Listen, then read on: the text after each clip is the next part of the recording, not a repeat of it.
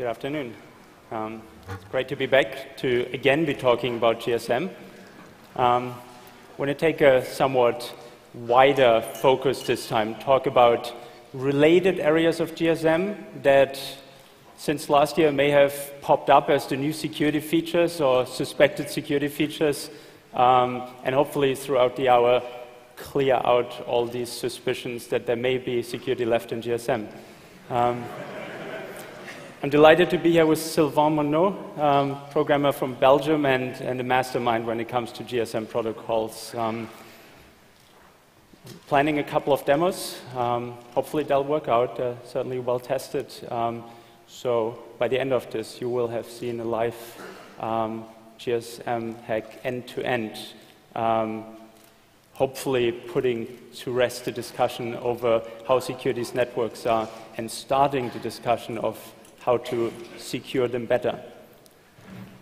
We're taking a wider focus, as I was saying, on what makes these phones secure or what was supposed to make them more secure. However, we're not going to look at every single part of the GSM ecosystem.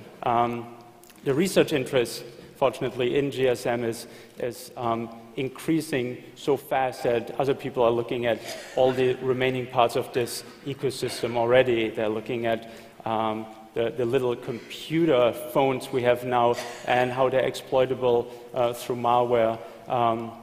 They're looking at the air interface, which is our primary focus of our research and of this talk.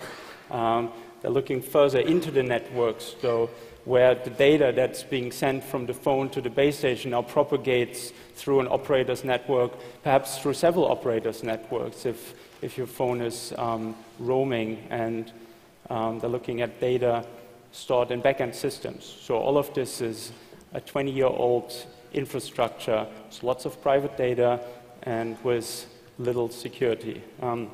We'll be focusing on the one part of this security chain that's most exposed, the air interface, the data that's being exchanged between a phone and a base station.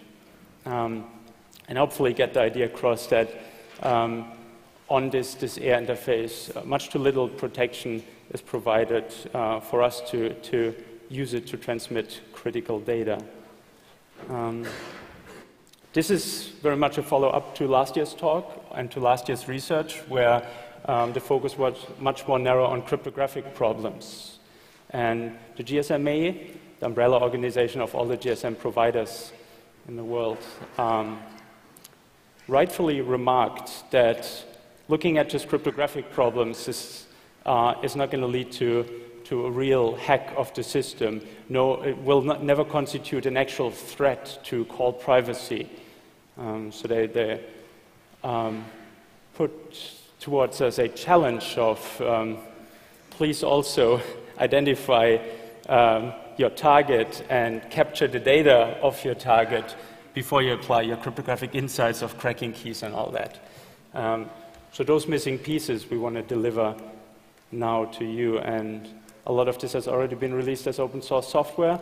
The rest of it is some simple scripts that you as a researcher should be able to create yourselves, but that we won't release for the abuse potential, of course. What we want to demonstrate over the course of a couple of demos and the next hour is a scenario that works as follows. You become aware of somebody's phone number, just a phone number, nothing more, and you want to find where they are in the world, and you want to listen to all their calls and read all their text messages. And that's possible with cheap, very cheap, I should say, hardware and some open source software today. Let's get started. Three phases of the attack. First, find your target. Second, capture the data that target exchanges with the network. Finally, process that data to crack cryptographic keys and derive voice data from it again.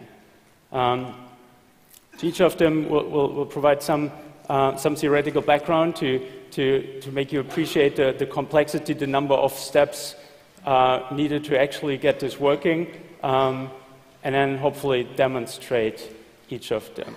So, locating a phone anywhere in the world. You'd think that's hard, but that actually, to some level of granularity, is the easiest part of this exercise. Due to the way GSM operators cooperate amongst each other. There's a global fabric, the SS7 network, that interconnects all the GSM providers that allow each other's users to roam in each other's network. So they need to be able to exchange information. As a side remark, all of this has been presented at this conference already a couple of years ago by Tobias Engel. So this is just a summary again, so you understand how all the different pieces are fitting together. So over this global network that the GSM operators use to coordinate, messages are exchanged such as, where's your subscriber currently?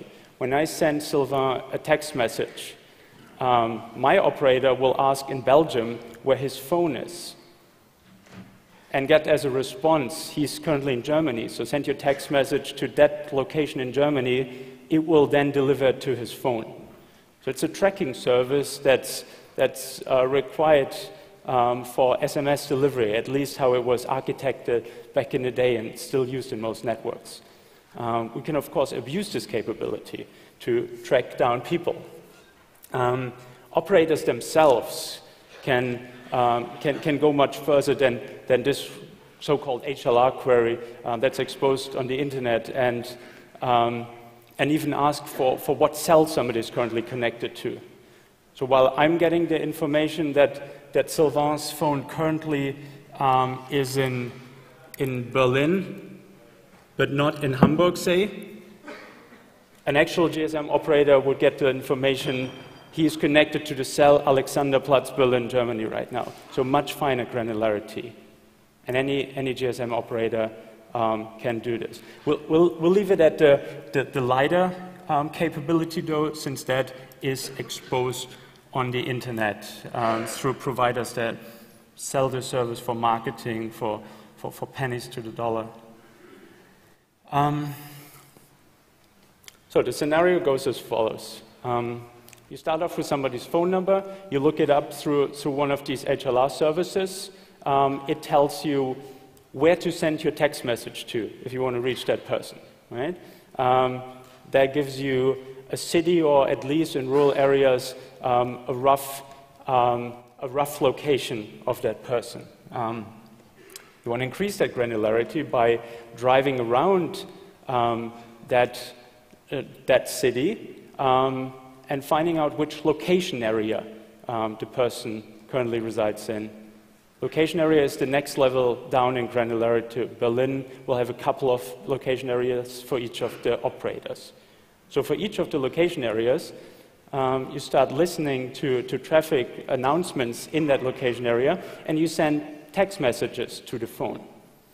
You will either see text message being delivered as you send them or not. Gives you an indication of whether you are currently in the right location area or not. These text messages don't necessarily have to show on the target phone either. There's the nice function of silent text messages that do get delivered over the air interface, but never show on the phone. Where operators block silent text messages, you can send broken text messages. So text messages that the phone doesn't really understand. It's being delivered to the phone, and the phone will throw it away since it doesn't understand the type or anything about the text message, right? Using this technique, you find where in a city somebody is. Last level of granularity, of course, is the cell itself. Driving around the dozen or so cells within a location area, again, using this SMS trick, you find what cell somebody is connected to, right? And that's the first thing we want to demonstrate. Can we switch to the other projector, or to the other computer for projection, please? Okay. So I'm targeting this phone. I know it's, well, here. So I know its location area just because here we only receive one, so there is just no question. I'm going to use one of these phones to listen to every mobile that gets paged So I'm just starting. Okay. Starting the phone. Okay. And then I have some Python script that basically sends SMS automatically, looks who gets paged, and try to correlate the various events on the network to find out where my target is. So here the two arguments are the phone number and the IMSI that I got from a HLR query. And these are some parameters that are transmitted and clear on the network. So I just grabbed them beforehand. So basically, every phone is notified in the entire location area when a text message is about to be delivered to it. And then the phone is requested to announce that it's still there in the location area, and then the actual delivery will take place. We're only listening to the announcements ahead of time. Okay, so but here it just collects some data to see who gets paged, even when I don't send a SMS, then I will send an SMS and try to correlate the various events. You just have to, it's all automatic from here, you just have to wait. Mm-hmm. So we're solving an equation here with several unknowns. Not only do we not know where the phone is, which we're trying to find out, we also don't know the temporary identifier of this phone. The network will assign a new identifier to the phone every day or so. With this technique, we find both at the same time, though. By sending several text messages with a defined spacing, this pattern will show up as this identity receiving something from the network every 30 seconds, or whichever we set. And then we know, yes, it's here, and also what TIMSI, the temporary identifier it uses currently. Yeah. So it sent the first SMS, and it got the delivery report from the network, so I know that the mobile was paged. And here you can see that there are two mobile that were paged that match my potential target, so I'm just waiting a little, and then I'll just do the same again, and hopefully there will be only one that was in both of them. Mm-hmm. So the entropy of this, of course, diminishes as fewer phones are online on the cell. The more activity, the longer the search, since some other phone may show up as exactly receiving a paging in the spacing you set. Okay, so it found a single match, and it says, okay, the TIMSI is 616B1A4C. And, Let's verify that, yeah. So this phone has a nice monitoring mode where you can query it for all this data. 616B1, yeah. A4C. So now we know the phone is actually here, and we know it's TIMSI. So next steps.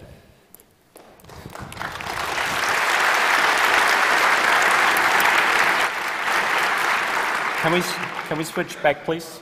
Thank you. Now we want to grab data off the air interface that would allow us to crack the key, but then read that data given the key, right? Again, a little bit of background so you understand what's going on here. GSM phone calls use numerous different frequencies or channels to execute different phases of a call. Basically, a GSM call works as follows. The phone is listening to what's called the beacon channel, where all these announcements are happening, the pagings we just listened to. These were on the beacon channel. The base station, when say it wants to announce to the phone that it's being called and connect through the call, will ask the phone, "Are you still here? Please respond to this paging." And if the phone does respond, the base station will immediately say, "Okay, let's continue this discussion on a different channel to keep this beacon channel as free as possible." This could be a different time slot on the same frequency. This could be a different frequency. This could even be a set of frequencies among which the phone hops. The base station determines all of this, and it much depends on the operator configuration and their sense of noise resistance, mostly, what configuration they are choosing. So on this control channel, the phone is now typically asked to start encryption with a key that's already negotiated between the base station and the phone. If no key is negotiated yet, it will happen now too on this control channel. So in any event, they switch on encryption, and only then the base station tells the phone what's going on, that it does receive a text message or that it does receive a phone call right now. Now, after basically sharing this information, the channel is changed again to also keep free this control channel that's used for different phones' control information. And now, typically, the base station will ask the phone to start hopping among various channels to increase the noise resistance, so that if on one channel there's a lot of noise, some data of the other channel still gets through to the phone. And this traffic on the set of channels is, of course, what we would want to intercept if, in fact, we wanted to listen to the phone call. So you appreciate that this is basically a multi-frequency problem with a moving, unpredictable target. It's the information where you would have to look already comes encrypted, right? These frequencies also are spread widely across the available GSM band, so they're not at all adjacent to each other and basically easy to sniff as a package. GSM 900, the T-Mobile and Vodafone allocated band in Germany, they use 35 megahertz of spectrum for each downlink and uplink, which is broken into packets for those two operators. And then each operator takes some subset of what they got allocated to a cell, typically spread across the spectrum for the set noise resistance. And then each phone call, again, gets a subset of the base station's allocation. And again, as widely spread as possible for noise resistance. So the signal processing or the signal capturing challenge is to capture diverse frequencies into 35 megahertz chunks of spectrum, right? And this channel has been solved a long time ago by intelligence and law enforcement suppliers. And starting on the right side of this slide, what they're using are custom, fairly expensive boards with big FPGAs and very fast AD converters. They can actually record and process an entire GSM band at once. Those devices come at 40,000, 50,000 euros, so they're certainly not a reachable research tool for us. However, the same idea has been shrunk to more affordable and more open hardware, programmable radios, USRP being one example. Those two use FPGAs and AD converters, both not quite as big as these commercial boards, to just suck down a configurable chunk of spectrum. With 4 of these USRP2s, you can again capture all of GSM 900. Right? We're talking something like 5,000 euros for those.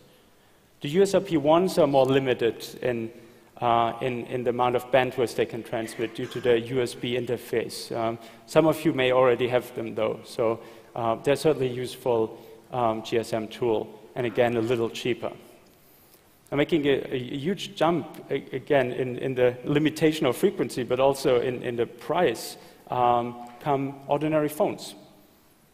Every phone should have the capability of recording GSM data, right? That's what they're built for. So taking a 10-euro phone, which is what these are, somebody should be able to reprogram it in such a way to act as a let's call it a debugging device for GSM, right?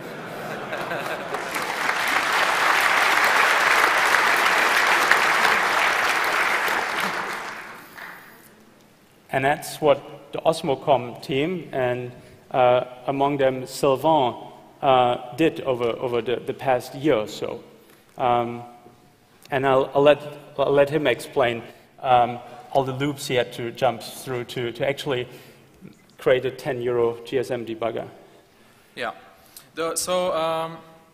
We started with those cheap phones, and at the start of last year, Harald and Dieter started writing open source baseband firmware for those phones, which implemented all the normal phone functions. So it could act as a real phone. Receiving raw GSM data is not part of a normal phone function. There is one main thing that gets in the way, and it's the DSP. Because basically, the GSM will transmit packets of information in bursts, and the first step of layer 1, things like encryption, forward error correction, and things like that, will be handled by the DSP itself, and then the DSP will give to the ARM core of the phone a reconstructed layer 2 packet. This is bad for us for sniffing, because we really want the raw burst output, because this is what Kraken wants, and so to debug we need this. So the first step was to patch the DSP. The DSP is ROM-based, but you can patch some function in RAM, and that's what took most of the time, is to extract the raw burst data and basically disable all the higher level logic, forward error correction, and things like that, and just get the DSP to give us exactly what it took from the air. It's not the raw IQ data, it's the demodulated bits. So we don't have to do the demodulation, and we enjoy the very good demodulation algorithm that TI wrote for their phones. So with this, we can capture one time slot of each GSM frame, because this is what a phone usually does. It only listens to its time slot. With a little more patching, you can actually get it to capture more than that. Currently up to 4, but you could go up to 6. There is 8 time slot in one frame, by the way. But the problem you encounter then is to get the data off the phone, because you only have the serial port, and you need to, with some special tricks and the non-standard baud rate, I'll skip the detail, but basically you need a faster USB cable to get all the data to the PC for processing. And when we've done this, we can get much more data. And one nice thing about the phone is that it can switch frequency very fast, because it needs that to follow. It's a normal phone function to follow hopping, which means we can even retune between the uplink and the downlink, so we can, with a single phone, capture both what the BTS sends to the phone and what the phone sends to the BTS, because they're slightly shifted in time, so we can retune between both. To do that, however, there is one additional step. If you're not very close to your target, like 20 meters or so, the phone has a filter that will try to reduce noise and only sends the good frequency to the radio in the phone. If you want to capture uplink, which is in a different frequency band, you need to remove that filter. And with this, you'll get like 100, 200 meters or so uplink listening range. So this is what I'm going to demonstrate now. Exactly. Can we switch over to the other computer once again? Okay. Thank you. Okay. So here I'm using 4 of these phones connected to 4 serial ports on my PC. I just need to start everything. And okay, so I started all the phones.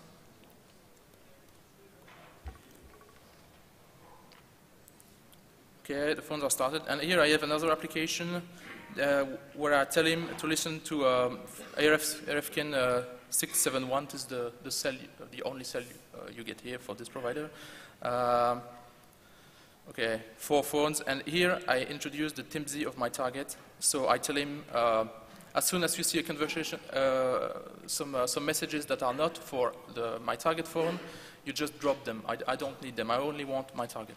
Mm-hmm. To emphasize this for any law enforcement or lawyer in the room. So we are sniffing on a live network, one of the commercial operators in Germany, but we're only sniffing data that's specifically sent to this very phone, since we found out its identity before. We wouldn't need to apply this filter, but to stay on the right side of the law. kind of wanted to. Okay, so now the phone is just looking at every channel that's being assigned, and if it's not for my phone, it just drops the data. Now I'm just going to send a new text message to this phone. If I find this phone number. Okay. So here at some point I should see a text message. Okay, so this was it. Okay. I'm going to stop the capture now and try to show it. If I can find it back. Okay, here. I recognize it because I see the ciphering mode command, which is the order from the network to switch to ciphered mode. If it was not my SMS, I would have dropped the conversation before I even get to there. And here I see the paging. Okay, the resolution sucks. And yeah, this paging response is for my Team Zero. So this was the SMS. Okay, if I look here, these are all the conversations that have been recorded. As you can see, most of them are very, very small because there is only one packet, the packet that says if it was for this phone or not, except this one, which is bigger because it basically recorded the entire SMS. And that's it for now, I think. Mm-hmm. Yeah. Back once again, please.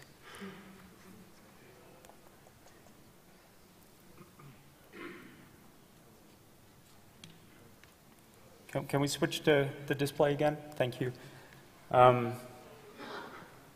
So this is how we recorded data and displayed the data up until the point where it says, now please start encryption. So the logical next step is to crack that encryption, right? Again, tiny bit of background. The phone SIM card and the home operator share a secret key.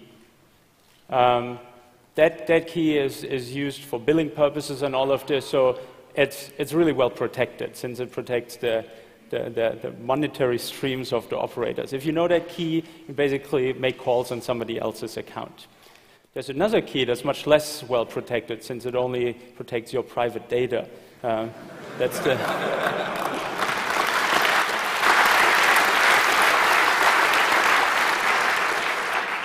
That's the session key. And the session key is derived from this master key in the SIM card and shared with the phone, and it's derived in the backend system and shared with the base station. So now the phone and the base station have a secret key, a session key, that they can use to encrypt text messages, phone calls, and what have you. The name session key should suggest that this key is only used once for one session, but in fact it's recycled a couple of times, and then a new key is generated. We'll use this property in the next demo because we'll crack a key now, show each step, do the slow way, and use that key to crack the next data. I'm just going to go over this very briefly since basically we discussed this a year ago here. The fact that the A51 keys are vulnerable to pre-computation attacks. We did release a set of rainbow tables a year ago that would allow a computer with this set of 2 terabytes in tables to crack keys in a couple of seconds. We have since improved the approach a little bit, well, actually significant, but with small steps, and computed a second rainbow table set. It's again 2 terabytes in size, but it's much lighter on the computational load. So a normal computer with just a CPU and maybe 4 or 5 hard disks can now crack keys. And how fast is yours? 20 seconds, roughly? Here, yeah. Yeah. So yet another component of the debugging tool set. For details, refer to last year's talk. The second table set has been put on BitTorrent, again, the faster one. But back to the data we just captured. what part of the data we're going to look at now? Well, certainly we're not going to look at the encrypted part, which, or the non-encrypted part, which we already displayed. The next packets, though, that weren't displayed in Wireshark since they couldn't be processed, were still recorded onto the hard disk in the encrypted version. And what's being encrypted in GSM is not the packet itself, but rather a transposition of that packet onto a larger number of bits for error resistance that chopped down in 4 bursts. So the quantity of data we work with when cracking keys is a burst.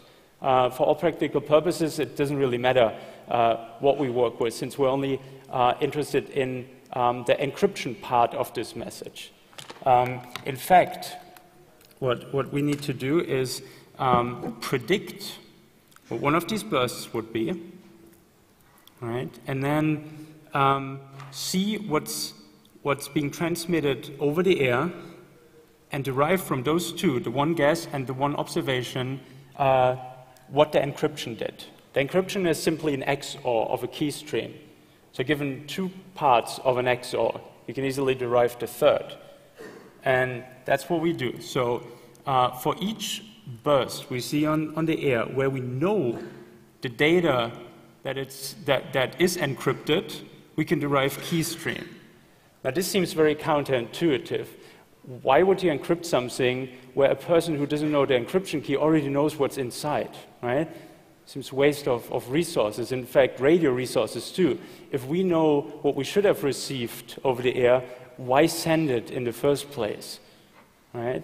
However, GSM has a lot of packets that consist of completely known data, especially in the call setup.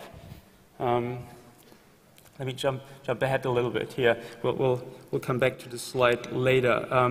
But just to show you the data as it's being transmitted over the air. This is the encrypted part of a call setup. It basically says encryption enabled, something like that. This encodes the number that's calling. This says, hey, I'm Vodafone in Germany. This says, here's a control channel, but I've nothing to tell you, so I'm sending you an empty message. And yet another empty message on this control channel. I'm Vodafone in Germany.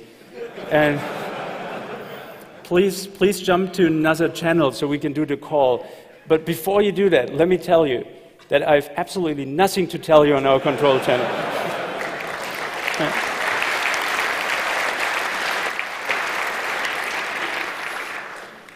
Every call setup on this cell looks exactly like this, with the variation of the number that's calling. So that's the only variable in this entire exchange. And there's more messages like those that weren't shown on that slide that are as guessable. So, and exactly that's the second ability or capability we need to crack keys. First, we need a cracker that is fed with key stream, but also we need a guess as to what the message was so we can extract the key stream. And I'm assuming you already did that? Yeah, sure. Yeah. So basically this part we have already seen, how the phone is now tuned to the cell, but also filters for the specific TIMSI. It recorded a message as it was transmitted unencrypted. This is the message, hey, I'm Vodafone in Germany. And it then captures the same message encrypted. It's sent at very, very defined time slots. So you just XOR the two and you get the key stream, which is fed to this tool Kraken by Frank Stevenson. He's Norwegian, and I'm being told Kraken is like a big octopus. So this octopus eats A51 key streams. And let's try whether it's working. So can we switch back one last time, please? Okay, so basically I just input to the, okay, guessing the burst is just annoying, so we have a software that does that. You just give it the file to the record burst, and it will try to analyze the network and try to guess the clear text traffic and output you exactly what you must input to crack in. So if I just run it, okay, it gave me some, each time it's like the layer 3 message that was guessed, and then the burst corresponding and what I must feed to Kraken. So I just, okay, I'm just gonna, okay, it is actually for an old version of Kraken that only did 1 burst at a time. The newer version actually can do 8, so I'm just gonna input all of them at once. Yeah, this is a non-yet released version. Thanks to Sascha Chrysler for hacking this in the last couple of days. It will be released soon. You need 1 space there, yeah. Oh, I screwed up. I didn't put this today, so. No, I think it's good. So these are all the bursts. A combination of a guess what data should have sent, XORed with data we actually saw on the wire, on the air wire, I guess.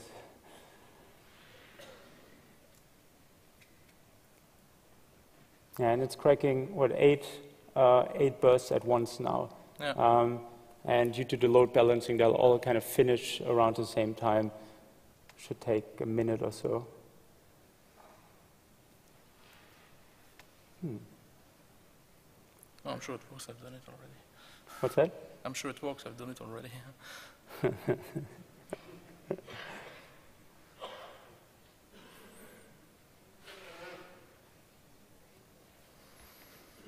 Okay. So now we found what could be the correct secret state that was in the A51 encryption function when this data was generated. That doesn't exactly correspond with the KC, the session key yet. It may be a false positive. So there's one last step where we have to try basically using this key to generate another part of the conversation we observed. And in fact, it did find the KC. So this is an A51 session key for the entire call.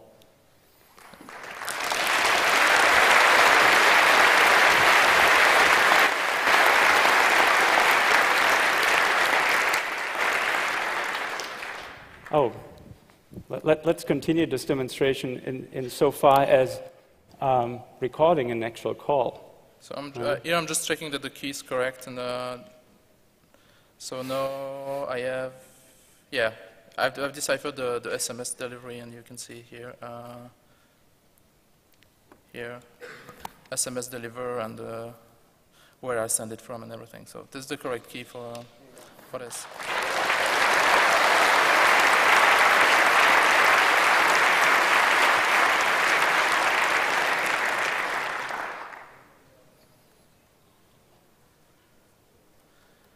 So now basically I'm just restarting the sniffer, but I'm giving it the current session key so that it can follow the phone wherever it goes, on what channel, and record the voice data as well. So the phones are still started? No, okay.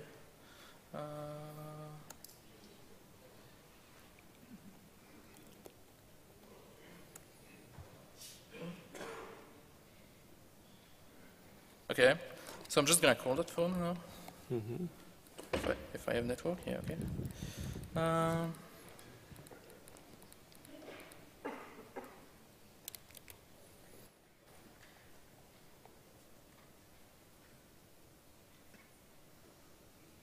So it is ringing. Hello, hello. Hey, hi, Carsten. How are you doing? Doing well, thank you. So I'm now providing data for the uplink, and you are? I'm providing data for the downlink, since I'm listening to that phone.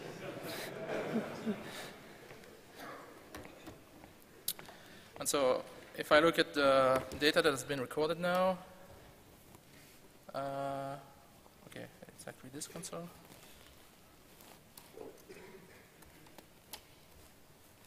Okay, you can see that now there is one data file that is like much larger than the other ones, and all that's needed is to basically extract the raw GSM frames. We just need to convert that a little to get actual audio, and of course we have a tool for that.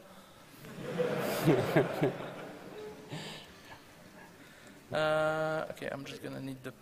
That has been released already, right? No, but this will be. It's just the code isn't clean enough yet for me to publish it.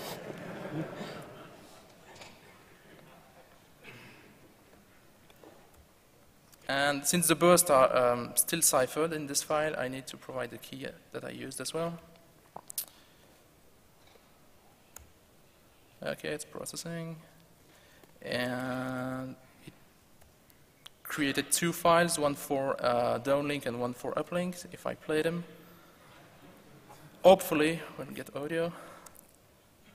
Oh, is the audio from my laptop patched in somewhere?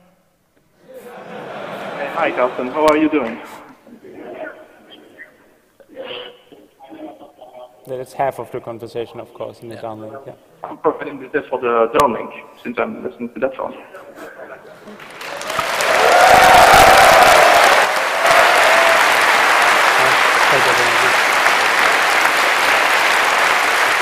Let's do the uplink too.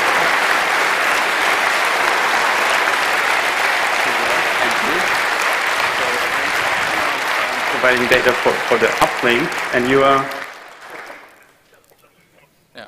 So that, yeah, there you have it, a full uplink, downlink GSM sniffer with 4 €10 phones.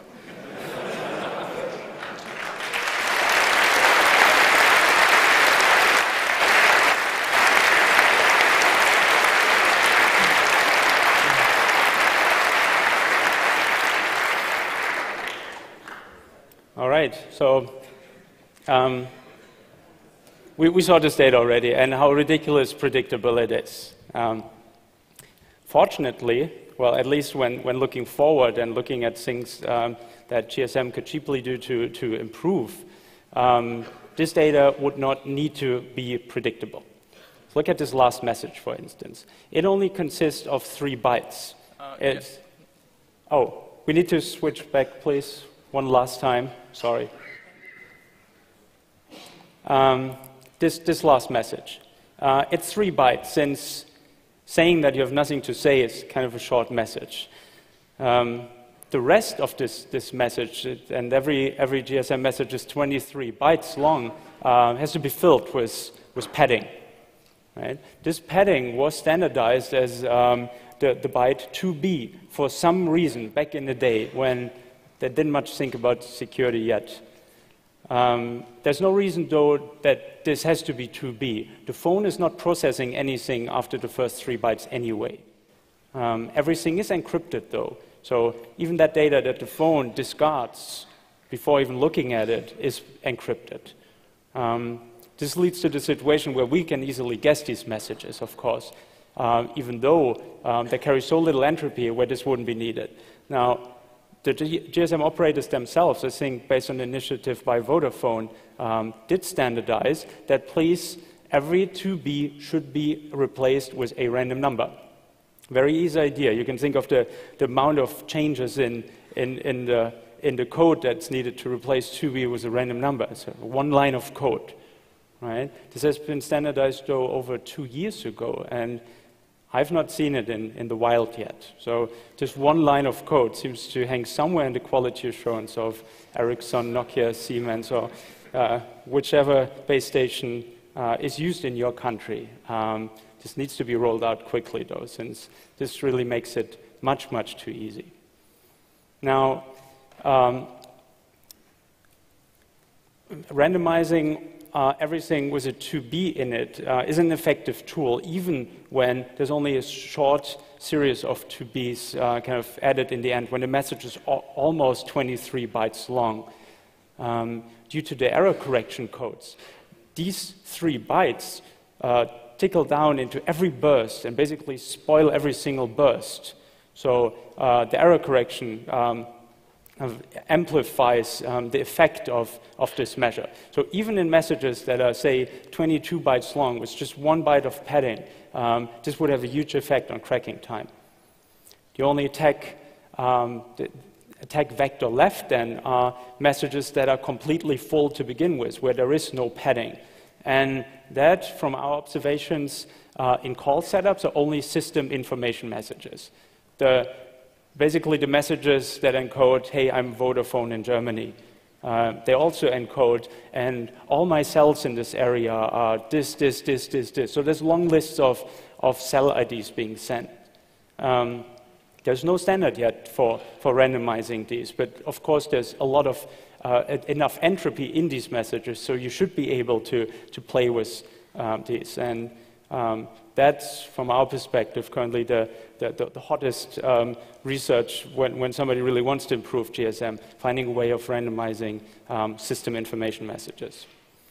However, without going that far of kind of starting new research as an operator of how you can protect your customers better, there's already a list of things operators should be doing and haven't for years not. Starting, at least, so our perception, the highest priority should be, it's called SMS home routing. It takes away the attack vector where somebody locates you anywhere in the world. This attack is just too easy. One HTTP request and you get somebody's location in the world. That's unnecessary and can be patched away with this technique, home routing, where all the text messages are sent to the home country first and then delivered from there. So his operator from Belgium would always tell me, send it to Belgium, we'll take care of the rest. Right? In the same step, the IMSIs should be cut from the HLR queries, which, again, some operators do, some others don't. That's high on the wish list. Second, clearly, is the randomized padding that we saw on the slide before, both for control messages, but also some form of randomization for the system information messages that's yet to be defined. Clearly, as high on the wish list also is do not recycle secret keys. Cryptographic keys, especially when they're called session keys, should be limited to one session. Some operators do this. One in Germany, for instance, uses a new cryptographic key for every text message you receive, but will use the one from the last text message for your call, and for the next call, and for the next call, and for the next call. So almost there, but not quite. Should be a small configuration patch, one hopes. Changing the TIMSI more often would make it harder to track people down and keep following them. It's meant as a privacy feature, and back in the day people thought changing it once a day would be sufficient. Now, given the exponentially growing attack capabilities in the community, maybe once a day is not enough anymore. Right? If you want to hide behind Tor, you don't want to have static routes for days and months and years. You want to keep saying a moving target. The technical basis there, again, configuration change, all that's needed. And then lastly, something that the operators tell us all the time, that's our base security. That's why you need a 50,000 euro FPGA board to follow our calls, frequency hopping. Now, we don't need a 50,000 euro FPGA board anymore, but it still is a security feature that makes it harder for calls to be cracked. Some operators, including commercial operators in Germany, even on cells that do have several frequencies, do not use frequency hopping yet. It's ridiculous. Nobody understands how you could possibly leave this out. So this too needs to change. And this is our wish list for next year's Christmas. We'll keep chasing the operators. Please do the same. Call them and tell them that that's what you want as a customer.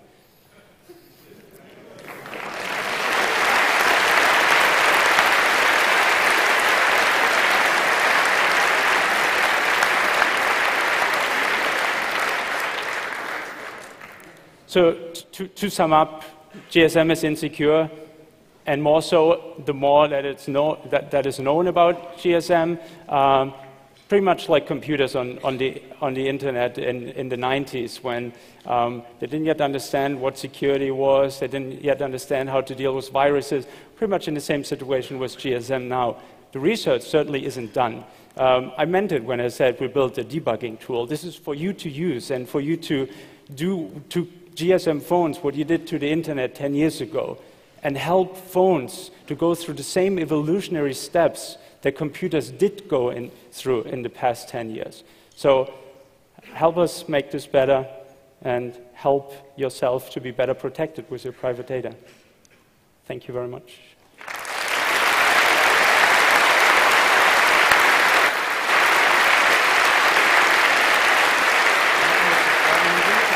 Ja, bitte.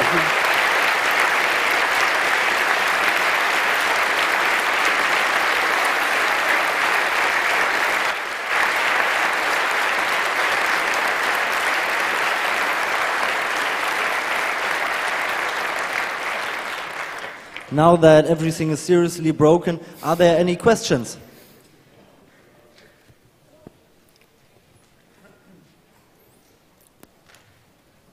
Hello.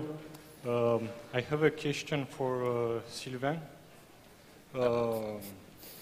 When you did the firmware upgrade for your phone, had you some trouble with the secure boot mechanism of the phone? Oh yeah, there is none. There is no secure boot mechanism for this phone, so there is no problem. How old is your phone? 2006, the Motorola C123 Ti Calypso. There is a secure variant, but this phone doesn't use it, and a lot don't. Excuse me, which chipset, which processor? Ti Calypso. It's TI Calypso. The osmocom.org website is going to answer all questions along those lines. It's a well-documented project. But just by curiosity, for the phones available today commercially, there is always secure boot mechanisms implemented. Or there are still some phones which can be patched? These phones are still available. Is still available. And they're getting cheaper every month. Maybe not after this, but...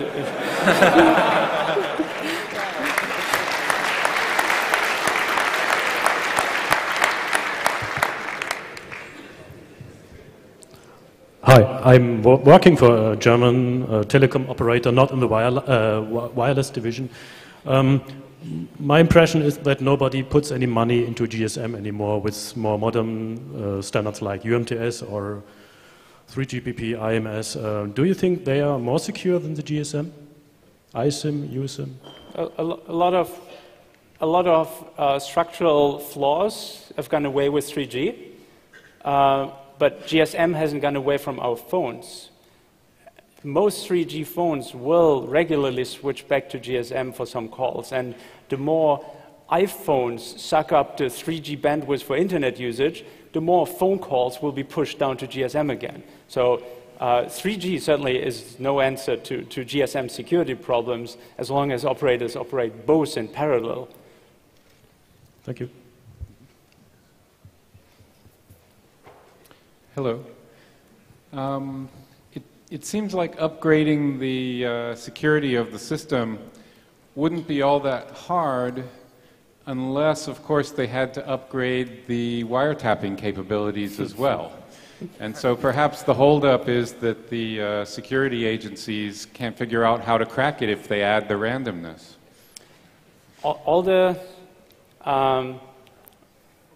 improvements we're asking the operators to put in place are on the air interface. Legal interception happens in a later stage of the network. So it's at a more central location. And that, we don't know how secure it is, but at least it's not accessible by everyone with a cheap phone. Yeah, I was referring to the illegal interception. True, yeah.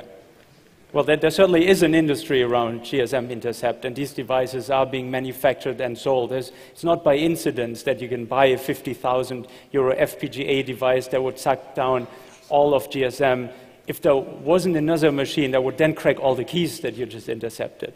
But it certainly isn't available to researchers. Okay, some people from IC want to know where they can download the set of A51 rainbow tables. What's the address? It's something like torrents. Let's see. That would be the address. Can you all read this? reflexter.com/E100 torrents HTML. That will give you torrent files, and it's widely spread on BitTorrent. Alternatively, if you're not sitting on a gigabit Ethernet connection to the internet, send us an email. We have been shipping them to random places in the world. So.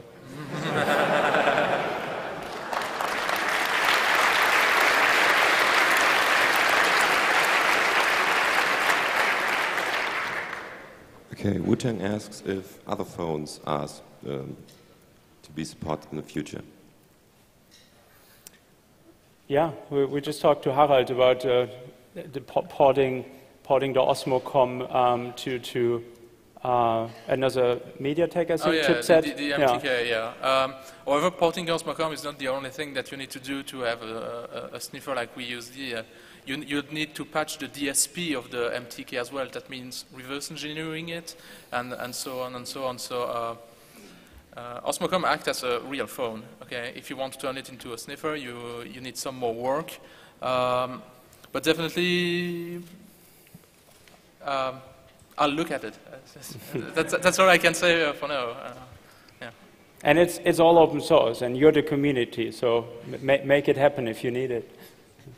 In the previous slide, you said that we're not able to crack data streams yet. So what are the main difficulties here? Data, as in GPRS and Edge, is much less accessible. So basically, there's no sniffing hardware for it yet. That doesn't necessarily mean we can't build one, and I should add the yet to this statement. On top, though, GPRS uses another set of encryption ciphers. So it's not all that clear whether we can break them with the same methods. Before they're being published, nobody can really answer that yet. But let's say people are working on it, and perhaps next year at CCC. Did you have to make any physical changes to the phones, and how involved were they, if so? Yeah, so if you want to dump, I don't know where the person is. Okay, yeah. If you want to dump the uplink channels, there are hardware filters on the phone that you need to remove. If you don't remove them, this will work fine in a lab setup because you are so close to the phone that's listening that the signal is so strong that it just goes through the filters without problem. But for targets that are further away, the signal will be too much attenuated by the filter, and you need to remove it and replace it by some other component. It was posted on the mailing list, and there is a report on how to do it. As long as you can solder 0402 components, you're fine.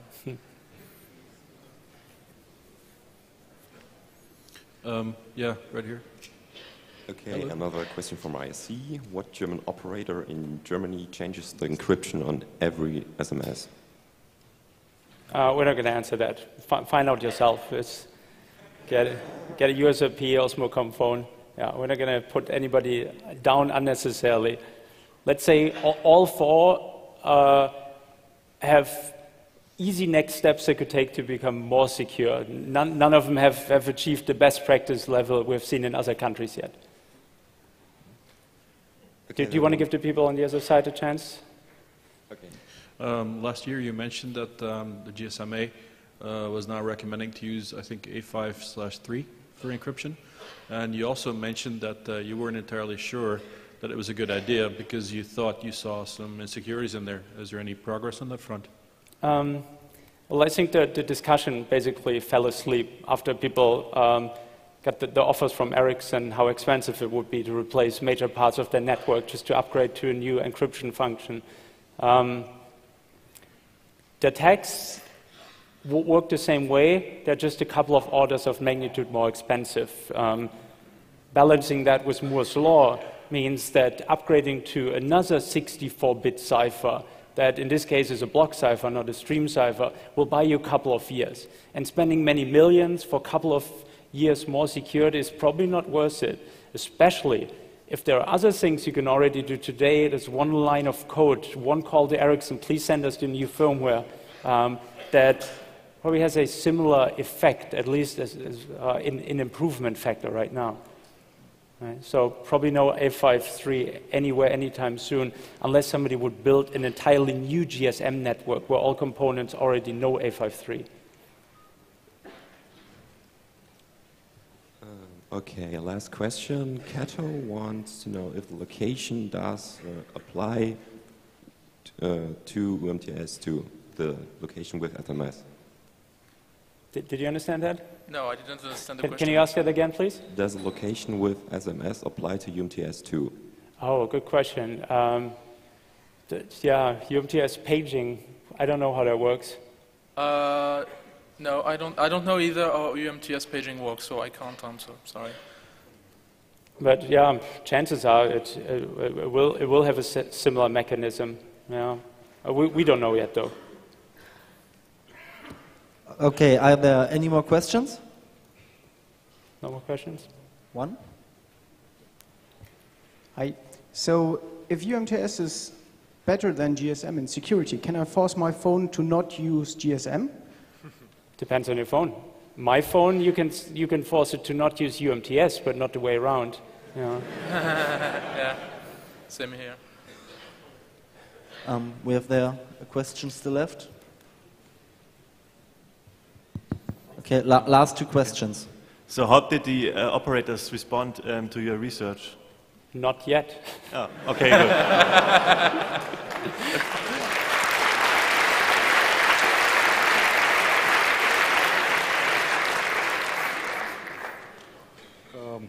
Have you done some reverse engineering on the GSM stacks of some phones? The question is whether the project has done reverse engineering of GSM stacks on phones. We replaced the entire stack on the phone, yeah. Oh, okay. Yeah. Well, there used to be a full source code of a GSM stack on SourceForge for the same chipset but another phone. So people have been looking at that reference implementation and kind of getting ideas on how to create it as open source software. So it's some way of reverse engineering, only that they already gave you C code. So in fact, each operator takes a reference design, a reference stack, and they use it in all phones. We wouldn't know. Okay. So Okay, give these guys a round of applause.